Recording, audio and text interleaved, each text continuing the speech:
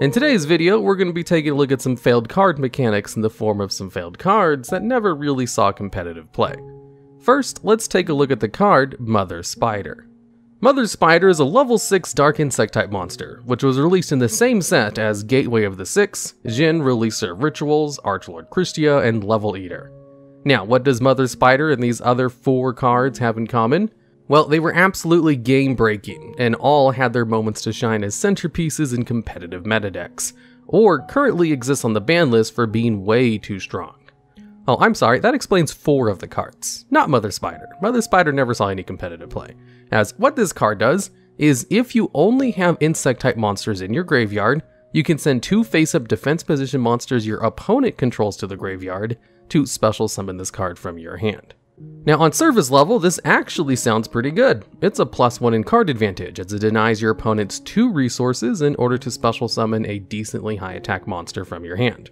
Although the devil is in the details. Its requirement to use this effect is to only have insect type monsters in your graveyard, and your opponent needs to have face-up defense position monsters. And its conditions require at least 1 insect type monster in your graveyard. You can't get around its condition by not having any monsters in your graveyard. You need to be able to ditch one there first before you can even think about activating its effect. And then you have the effect itself, which requires 2 of your opponent's monsters to be in defense position. Luckily, Mother Spider was released alongside a small spider sub-archetype, which helped it put monsters in defense position with cards like Ground Spider, where if you control this 1500 defense monster in face-up defense position, and your opponent normal or special summons a monster, you can change that monster to defense position. Or the field spell card Spiderweb, which basically gives all monsters the Goblin attack force downside, where they're changed to defense position after attacking. And then Spider's Lair, which allows you to target an insect type monster you control, which can change monsters it battles to defense position if you decide to crash into something. Oh wait, Spider's Lair wasn't actually released until a year after Mother Spider came out. But they did also have Chimera Beetle, which isn't a spider but is insect support, that was released alongside Mother Spider, which changes light and dark monsters to defense position when they're summoned. And you can see they tried really hard to have defense position support with the release of this card. However, all of the spider cards were just a little bit too incredibly weak. And for some reason they randomly released Spider's Lair a year later, which didn't really help them out very much. Although Mother Spider is just so full of potential, the effect is basically denying your opponent of 2 resources in order to special summon a card from your hand. Its removal that's conditional to its special summoning, which means it can't be negated. 2300 attack isn't half bad for being able to get rid of 2 of your opponent's cards. The problem is just something that plagues all cards that revolve around changing monsters to defense position as part of their core gimmick.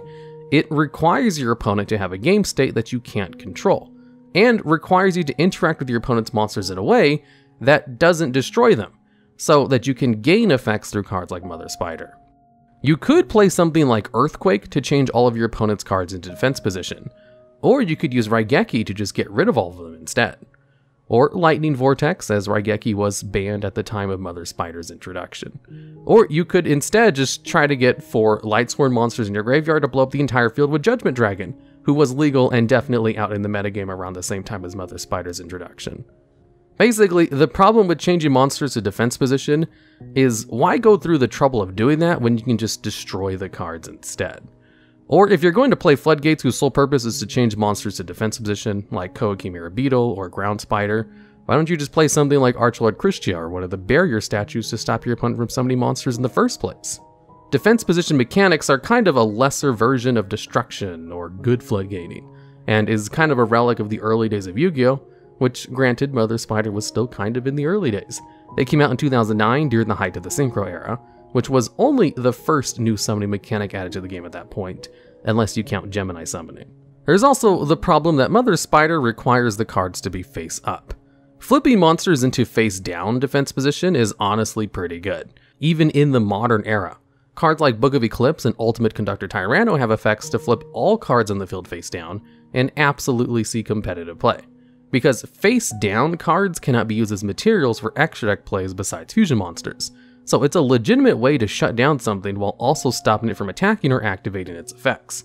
Because face-up monsters can still use their effects, so changing a card to face-up defense position only stops them from attacking and not really anything else. If Mother Spider could trigger on face-down defense position cards, it would be 10 times better. The fact that they have to be in face-up defense position kind of assured it never saw any competitive play. Honestly, if it could target face-down cards, I think it might have seen competitive play here or there. A short time after Mother Spider came out, they released a card called Reptilian Vasquii, which is kind of a power creep version of Mother Spider, which came out only 3 months after, which has the effect on a 2600 attack monster that you contribute 2 face-up monsters with 0 attack from anywhere on the field to special summon this card from your hand, which allows you to use your own monsters or your opponents instead of only just your opponent's cards. And it doesn't have any restrictions about requiring reptiles in your grave, so it can be played in any deck, and even has a respectable effect once it hits the field, where once per turn you can destroy a face-up monster your opponent controls without any kind of restriction on types or targets or anything. It's basically everything Mother Spider wanted to be, and then some.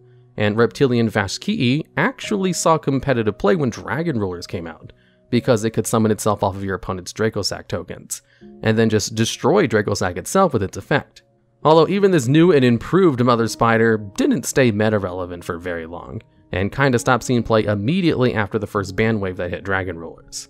Although there is a little bit of hope for Mother Spider, it did see some play in Yu-Gi-Oh! Duel Links, a more speedy format of the game that allows you to have 20 cards in your deck. Now, don't get me wrong, Mother Spider wasn't part of any kind of dominant meta deck over there. It only saw play in part of a halfway competent deck that could sometimes win games. You see, Duel Links has his hand trap called Sphere Karibo, which never saw any competitive play in the TCG, but is an absolute staple in Duel Links that has constantly seen play ever since it came out in the first set over there. And all it does is allow you to change a monster who was attacking to defense position by discarding this card from your hand. So this is perfect. With a limited field of only 3 monsters, Sphere Karibo can stop 1/3 of your opponent's attacks for the turn, which can sometimes be enough to allow you to survive until your next turn, and even leaving one of your opponent's monsters on this side of the field in defense position. And I'm sure you can see the synergy it had with Mother Spider. Until you remember that Mother Spider only works with insect-type monsters in your graveyard, and Sphere Karibo is not, in fact, an insect, and enjoys the space in your graveyard after using its effect.